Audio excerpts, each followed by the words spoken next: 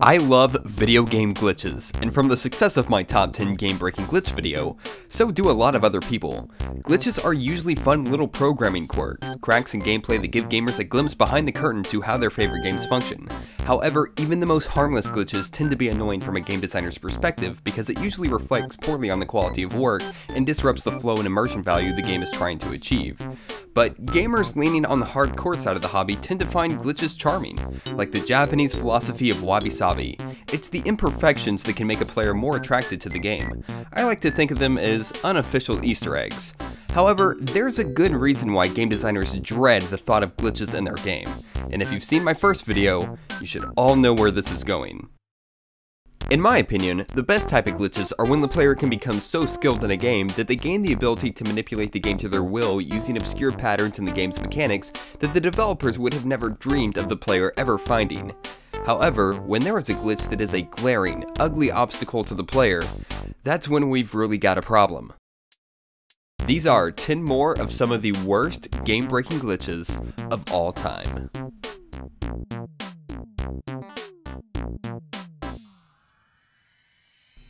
Number 10. Grand Theft Auto San Andreas. About 3/4 of the way through Grand Theft Auto San Andreas, CJ must save the drunk and suicidal rapper Mad Dog by driving a truck with boxes underneath him before he jumps off a roof. It's a unique mission to the game and serves as little more than a quick and easy way to advance the storyline. But for some players, it wouldn't be so easy. As soon as the cutscene ends, Mad Dog immediately kills himself, leaving the player completely confused as to what the hell they were supposed to do to prevent it. Is there a criteria that hasn't yet been met? Is this how the game is supposed to play out? What could be the problem? Well, many players would eventually come to the conclusion that this mission has an anti-cheat flag put in by Rockstar to punish anyone who used too many cheats. They're on the right track, but this falls more into the developer oversight category. It doesn't really matter how many cheats you use. If you use the pets attack each other cheat even once, your game has the potential of forever being stuck at the Mad Dog mission. The common scenario is that many users played around with cheats early on in the game during free roam and then disabled them for the story. The problem is that the glitch would still occur even after the deactivation. Using cheats completely shifts the properties of the game, but even though you deactivated them, the game doesn't really check to make sure everything is back in its right place. When you enable the cheat, the Civ Mel class is overwritten to look a little something like this, but when you disable the cheat, it doesn't reinstate the rules, it just removes what it added. Now, PEDs continue to do their thing because their existence is just backdrop anyway, but because Mad Dog has a specially scripted sequence that he must go through, his character class being modified at this point makes the entire thing shit the bed. If you were unfortunate enough to save during any point after using the cheat, your game would forever be stuck at the Mad Dog mission. So this one is up in the air. Should Rockstar have been more responsible in what powers they gave the player, knowing that it could completely cripple their gaming experience? Or should players have known better than to save while using cheats? Personally, while I think Rockstar should have made sure that deactivating cheats would have completely restored the NPC properties as opposed to reset them to a static value, that's definitely an oversight. I think the responsibility falls on the player for saving with cheats. These days, it's often hard to find games that give the player cheats, and I think it's for reasons just like this. Game designers know that giving the player tools to potentially break their games is a bad thing, and because of that, cheat codes are becoming increasingly rare in modern gaming. So, remember, don't ever save while using cheats. Number 9. Grand Theft Auto 3. Well, I just cannot mention Grand Theft Auto game-breaking glitches without mentioning the infamous Purple Nines glitch in Grand Theft Auto 3. The northeast end of Shoreside Vale is home of two gangs, the Red Jacks and the Purple Nines. After a set of missions given to you by D-Ice where you target the Purple Nines, you unlock one final mission where you and D-Ice's brother battle the entire gang with baseball bats. As soon as you pass the mission, the standard mission pass data is executed, but included in that line of code is Override Gang Model. Once this is ran, the Purple Nines cease to exist.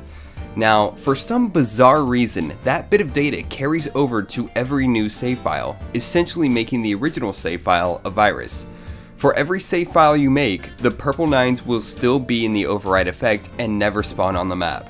So if you try to play the first mission D-Ice gives you where you must kill 20 Purple Nines to pass, you're instead going to see nothing but Red Jacks, making the entire mission impossible to complete. Interestingly enough, this glitch apparently has never been fixed, so even in the Android edition, this glitch can occur.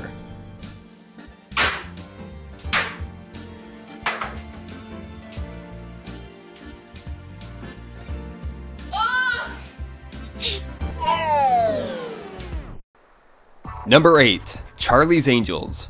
Where do I even start with this game? Charlie's Angels is an awful movie-based beat-em-up game developed for the Nintendo GameCube. This game plays about as well as it looks. Apparently the game was so bad that the North American PS2 port was cancelled despite it already existing in a PAL format.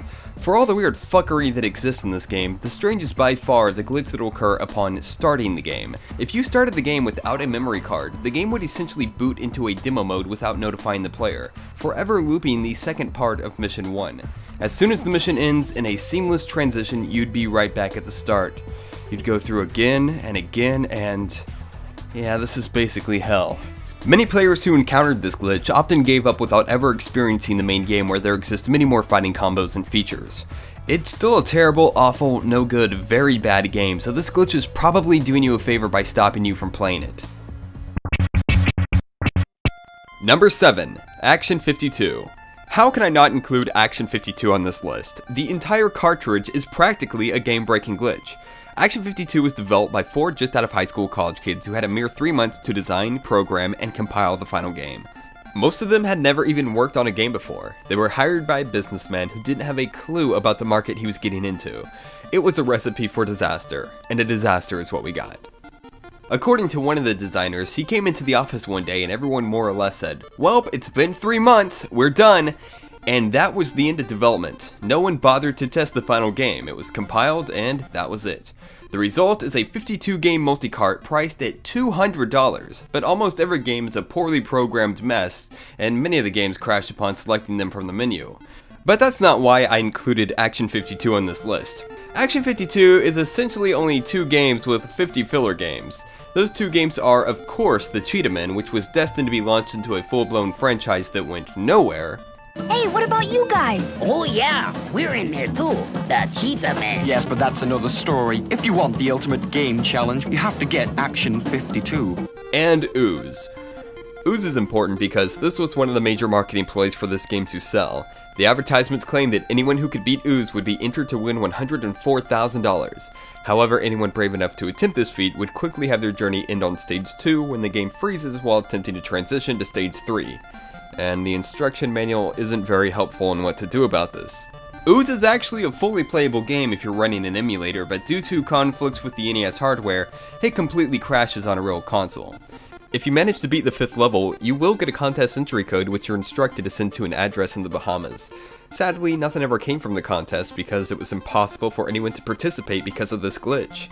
So I'm probably the first person to have ever done this, but I did submit in an entry to the contest, so by default, I humbly accept the title as Action Game Master. I hereby demand everyone involved in the development of Action 52 send me money.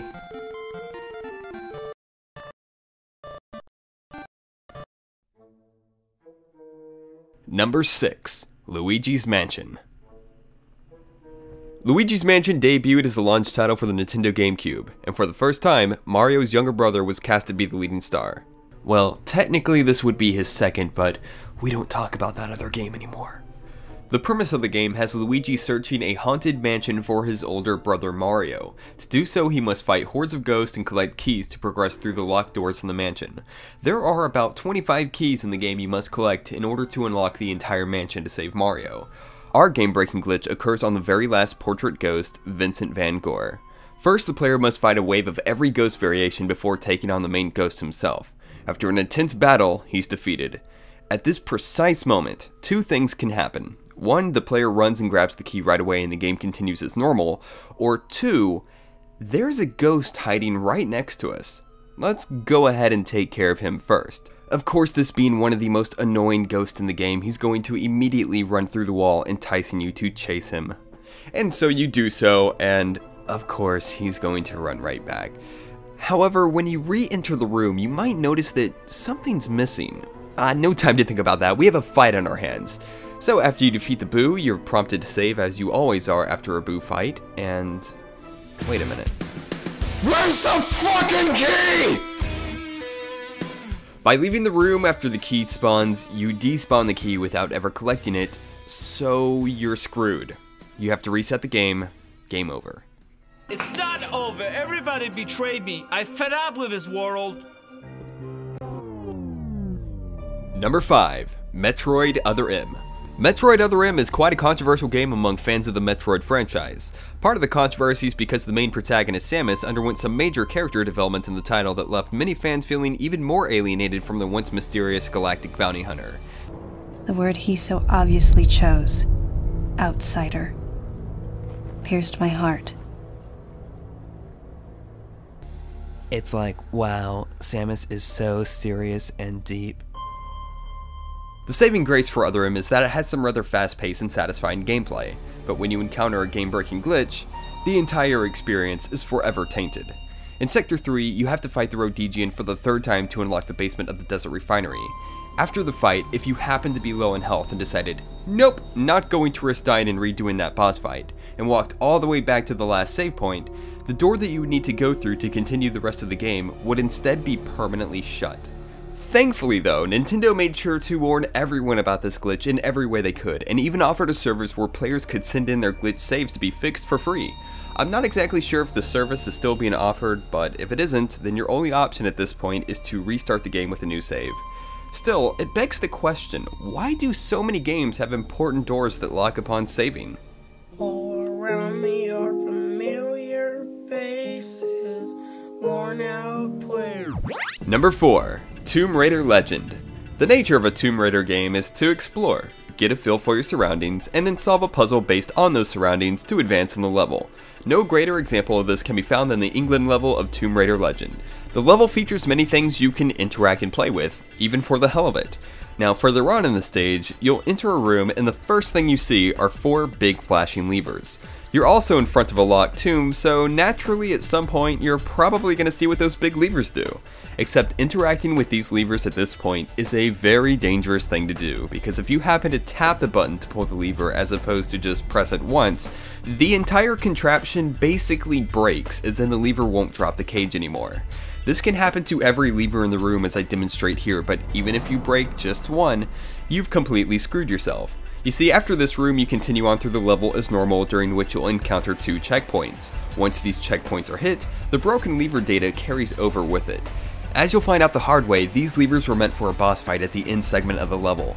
You're supposed to have them drop a cage on the head of this giant serpent right here, but since one of them doesn't work, you'll never be able to do enough damage to defeat the boss. And if you happen to save during any time after those checkpoints, you make the level, and therefore the entire game, impossible to finish.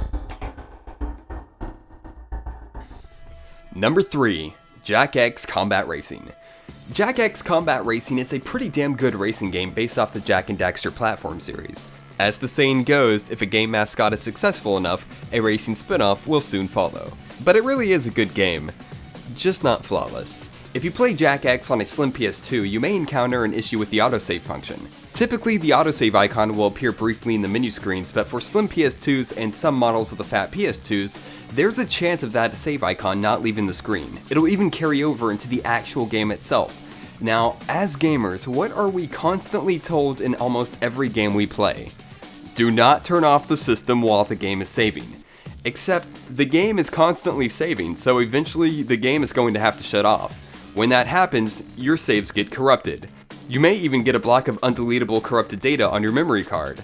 Yikes.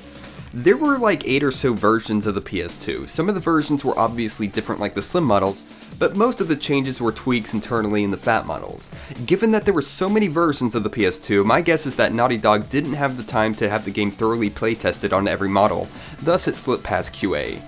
This is basically the console equivalent of what I was trying to say about PC gaming glitches in my last video. Everyone got so angry at me for bad-mouthing PCs, but this is the point I was trying to make. Because there were so many models of the PS2, that means there were a lot more variables developers had to take into account for things to go wrong. Developers have a limited amount of time to get a working game finalized, and they're not going to have time to test every make, model, and add-on for a console. For PC, it's the same way, except almost no PC is built the same. It's pretty rare to see a glitch like this on a console, and that's why Jak X is so special. Number 2. Enter the Matrix. Enter the Matrix is a game designed to tie in with The Matrix Reloaded and The Matrix Revolutions. Featuring over an hour of original live-action footage, this game was meant to fill in some of the gaps between the films. As far as movie-based games go, that makes it pretty special, but in typical movie-based game fashion, this game is a bland, watered-down version of the films. It doesn't help that there are many glitches in the game to boot. Oh yes, there is absolutely a glitch in The Matrix.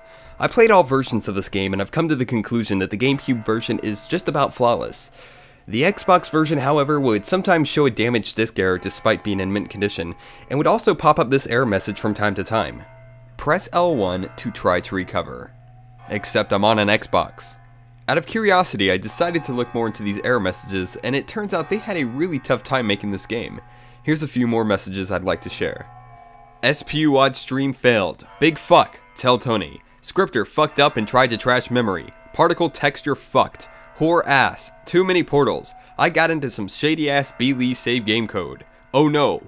Who's calling my code shady? I pity the fool who's calling B's code shady. Pity, I say. Brian Lee, I'm calling all your codes shady because this is one busted ass game. Anyway, the PS2 version is by far the worst version. The frame rate is outright terrible in some levels, but the game will also constantly crash at the Control Tower 2 level, making the entire game impossible to finish. Right when the boss appears on the screen, the game just freezes, and there's nothing you can do. So basically what we have here is one game with two different game-breaking glitches on two different platforms. What a disappointment. Number 1. Age of Empires: The Age of Kings. Age of Empires for the Nintendo DS is a portable turn-based strategy port to its PC counterpart, featuring 5 historically based scenarios, 28 unique campaign missions, and one nasty game-breaking glitch. If your player profile name was 3 characters or less, the game would sometimes freeze in battle, save data would become corrupted, and worse, the entire cartridge would be bricked. Truly a game breaker. Apparently, the glitch was so hard-coded in the game that Majesco couldn't even fix the problem once they were aware of it. Instead, future copies of the game came with a little slip of paper warning players about the glitch. If that isn't some busted-ass programming, I don't know what is. So there you go, 10 more of some of the worst game-breaking glitches of all time. I hope you found the video informative, and... wait, whoa, -1? Well, okay, just to clear things up, many people were a bit annoyed that I only included old games in my list, and the reason is very simple. Games are now being patched. Day 1 patches now existing on all current-gen consoles are making game-breaking glitches less of a problem in this current age of gaming. But of course that doesn't mean game-breaking glitches are ever going to die. They're just going to get stronger. For example, the Wii U has been known to have some rather buggy system software. An error players often got was Error 160. This made playing some games impossible, including the long-awaited Super Smash Bros. Players desperate enough to fix the error would try to reformat their system so they could wipe it clean of errors and have a fresh start. The thing about that is, by reformatting, you brick the entire console. Ouch. Oh, and what about the Xbox with its Red Ring of Death? I had to replace a total of 3 consoles because of this. Or maybe it was 4. I lost count. When you lose count on how many times you had to replace a $300 piece of hardware, then something is seriously fucky. Not to mention that people have gone into business and made a living off selling repair kits for this shit. People were making disgusting, gaudy modifications to their Xbox in order to give their Xbox a fighting chance against this error. Hell, people would actually wrap their Xbox in goddamn towels to purposely overheat and reset their Xbox in order to milk just a few more minutes of game time from their systems. That is some next level game-breaking bullshit. Okay, well, obviously this is a hardware malfunction and not a glitch, but shut up. Oh, and don't think I'm letting you off the hook, Sony. Last year when Sony released version 2.5 for the PlayStation 4, many users just automatically had their consoles bricked. When one user contacted Sony about it, they wanted him to pay $150 to have it shipped and repaired. Wow, stay classy, Sony. So I guess the moral of the story is that game-breaking glitches are never going to die. Maybe the next time you turn on a console, maybe you'll get a game-breaking glitch. Okay. So that's the end. Thanks for watching and supporting my channel. Check out the original top 10 here and click here to subscribe. Wait, what the hell is that doing there? Oh no. Oh hey Diddy! Oh yeah, sorry about butchering the title of your game amongst other things. Oh, Diddy, no, don't do that. That's dangerous. Don't do that, Diddy. No, don't do that. Diddy, don't. Diddy. What have you done?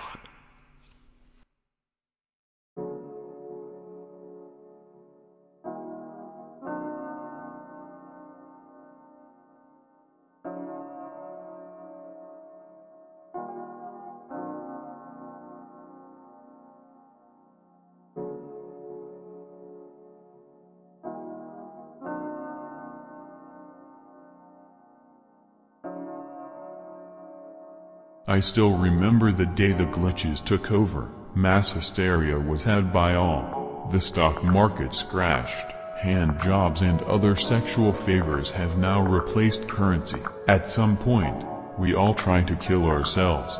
But the glitches will never let us die. In 4039, I was betrayed by my allegiance and sold as a sex slave to a traveling guild of furries. After the Znarf Wars of 7073, among the chaos and confusion of the furry holocaust, I managed to escape. As I was seeking refuge, the surviving members of the furry guild issue a manhunt for me.